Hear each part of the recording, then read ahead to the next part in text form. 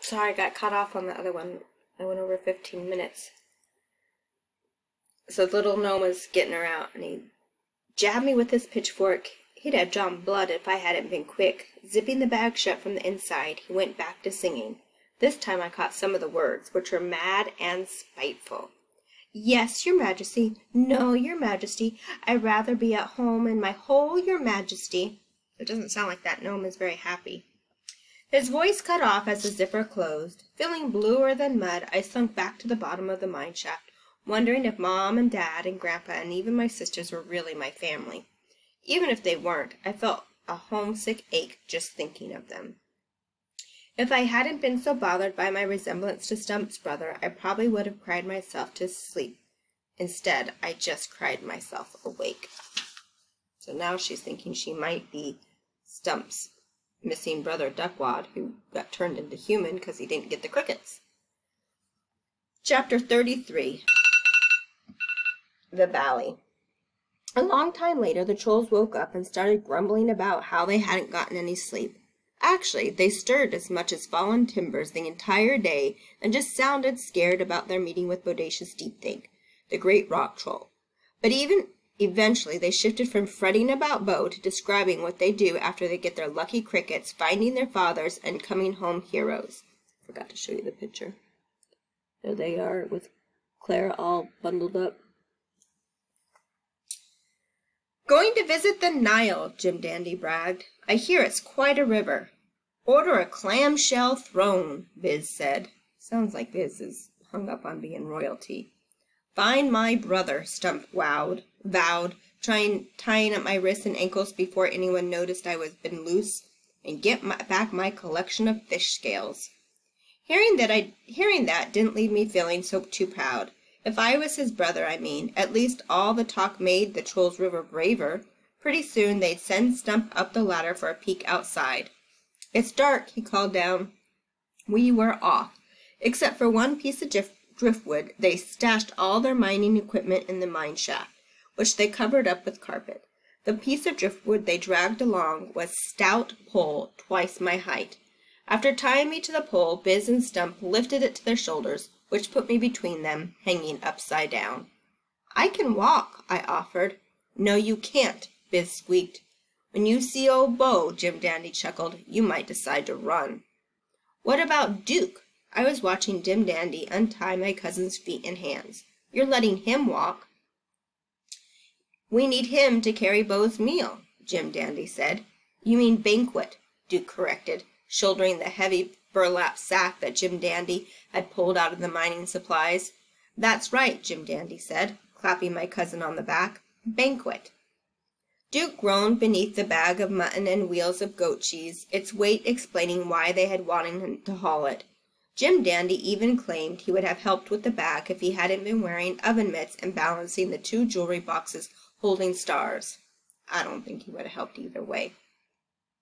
As quiet as cats, we left the sandbar, crossed a marsh, and sloshed through a culvert that cut under the Wisconsin highway. A couple of miles above Big Rock, we stopped at the mouth of a long, twisty valley that led away from the river. Remember, Biz cautioned, we don't answer any of her riddles.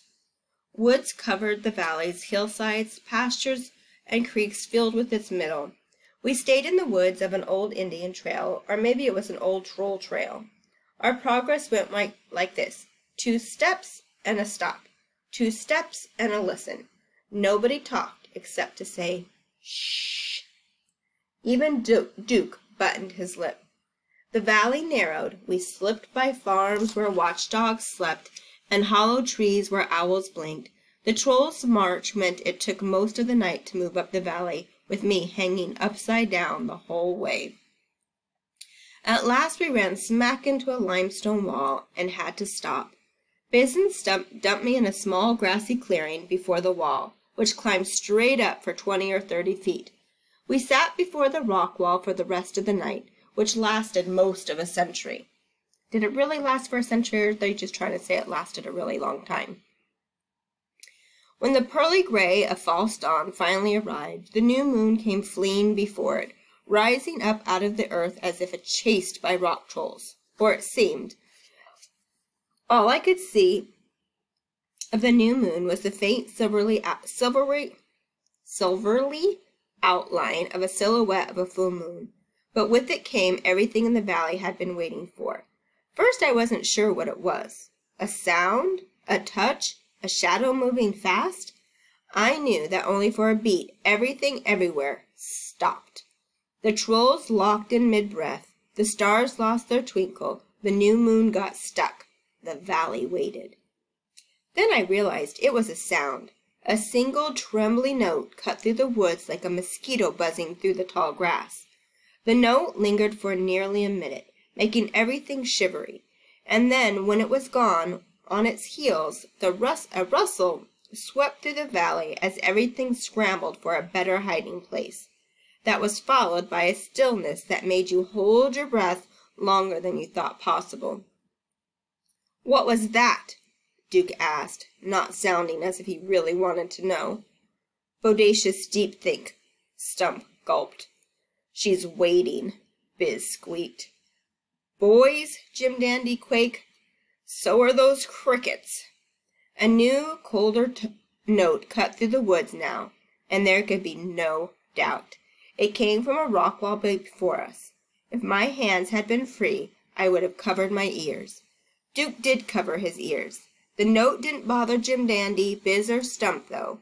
In fact, it seemed to make up their minds for them, or at least make up Biz's mind. "Enough talk," Biz squeaked, his voice so high that it disappeared at the end. Stepping up to the rock wall, he knocked on it the way you might knock on a door of a dark castle. Getting no answer, he knocked louder. That was when the earth started to shake. Stones scraped. In the middle of that rock face, a dark hole slowly opened from the ground up. Inside the cave, a lantern was coming toward us.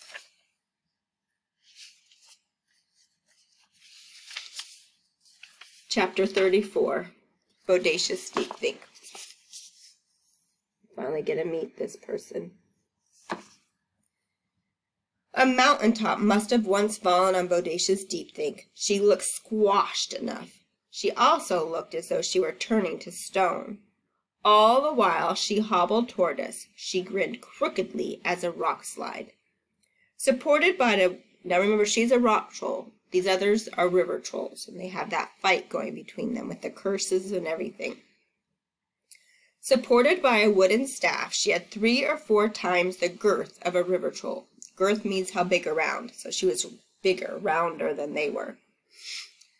Though she was no taller, she had bulgy eyes that clicked whenever she blinked, ears like tree fungus, and hair that sparkled like orange crystals.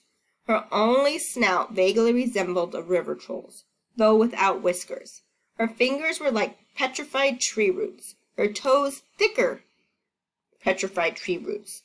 She wore a nylon bicyclist outfit, because remember they like those bicycle outfits, that was tiger-striped and bulged like a parachute filled with gravestones. Her earrings were live bats, the kind with wings. "You boys are running late," she grumbled, holding up her lantern for a better view of us. About that lantern. It was made of brass and glass and had a shooting star rolling inside it. Whenever that star dimmed, Bodacious Deep Think revived it by rapping on the top of the lantern with a stone key that made the same shivering note that had knifed through the valley. Well, this is why she needs those shooting stars, to keep her minds all lit. "Any of you boys belong to 2 Cents Eel Tongue's brood?" Bodacious Deep Think asked. Hearing that, Jim Dandy fainted, keeled right over. "I'll take that as a yes," Bodacious Deep Think snickered. "Anybody else feeling weak?" Biz was too tongue-tied to squeak, although to his credit he at least opened his mouth. Stump covered his eyes with his hands, the way a 2-year-old would when trying to hide. The only river troll with enough wits to answer wasn't a full-fledged troll at all, but my cousin Duke. For the first time in my life, I felt kind of proud of the rat. "Hey," Duke spoke out brassy as ever, "we've come a long way to see you." Bodacious Deep Think held her lantern toward Duke for a closer look. "And who might you be?" she asked, amused by such freshness. "Their assistant," Duke said. By then, Stump was peeking through his fingers, and one of Jim Dandy's eyes was open a slit. "And this little morsel?" she asked, holding up the lantern toward me. "His conscience," I blurted. "Quiet, you," Duke growled, giving the bottom of my shoes a kick. He might have given me 2 kicks, but as soon as his foot nicked mine, he let out a yelp and grabbed for his face as his horn shot out another inch. Easy. Something strange was going on with his hands, too. They seemed to be swelling. "Well, well, well," Bodacious Steepthink was watching Duke's nose with interest. "Do you boys mind if I ask you a riddle?" Nobody objected. Remember, they're not supposed to answer it. "Listen carefully," she instructed, clearing her throat as she recited. "What is round when thin, fatter and black, sinks with a grin and never looks back?" With a smirk, she dared us to answer. Duke checked with Jim Dandy, who quickly closed his eyes, although not before giving his head a small shake, no, and peeking at Stump, who shook his head no, and glanced at Biz, who shook his head no, without taking his eyes off of Duke, who for a moment had become their leader. For once, Duke did as he was told and stood there looking dumb. Everyone else kept closed-mouthed too, which for me was an awful strain. You see, the answer popped in my head the instant I heard the riddle, almost as if I'd heard it before. The moon. Where I could have heard such a riddle led me to thinking about a Stump's brother again. Duckwood might have known an answer too, though just like Jim Dandy, Biz, and Stump, he most likely would have been too scared to say it. That's when I noticed another way that I was like a river troll. At the moment, I was too shaky to speak up myself. "Come on," Bodacious Steepthink prodded, disgusted with our thickness. "It's a simple one." Everybody looked at everybody again. "We give up," Duke said at last. "The moon," Bodacious Steepthink answered, and with that she slapped her knee, threw back her head, and laughed so hard that one of her bat earrings fell off and fluttered back into place. Nobody was laughing on our side, though, or maybe I would have sprung the riddle 2 cents eel tongue had given me. Still, I was tempted. For one thing, it was a way to prove myself that I wasn't terrified, but 2 cents had said it would only buy me a little time. Trussed up as I was, what good would a little time do? Trussed up means tied up. So I bit my tongue and I waited. By then Jim Dandy had come around enough to sneak behind Biz and Stump.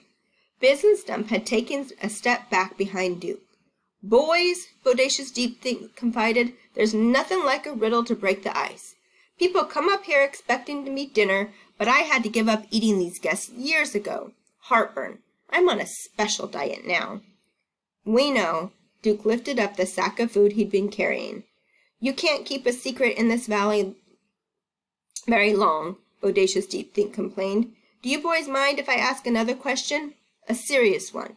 Hear me out." Setting her lantern down and resting both stony hands on her staff, the great rock troll closed her eyes to collect her thoughts. Keeping her eyes shut, she went on in a surprisingly soothing voice. So soothing means nice, like pleasant. "Have you ever wondered if there might be some more to life than tipping canoes or snapping fish lines? Something more satisfying, I mean?" "Why, yes," Stump said, sounding as though she read his mind, lowered his hands from his face in amazement. "Have you ever wondered where you might find that something extra?" she coaxed. "That something that might add extra satisfaction to your life?" Uh-oh, I think she's trying to get them in with her soft voice. "I thought we were here for crickets," Duke said. "Has anyone ever talked to you about the glories of rock?" Bodacious Steepthink asked, a sweet smile sliding across her bumpy face. "Why, no," Biz squeaked, speaking for the very first time. His voice was nowhere near as high as I would expected. "There's no greater peace in the world than living underground with good rock," Bodacious Steepthink sighed contentedly. Okay, so we're going to find out what she's up to tomorrow.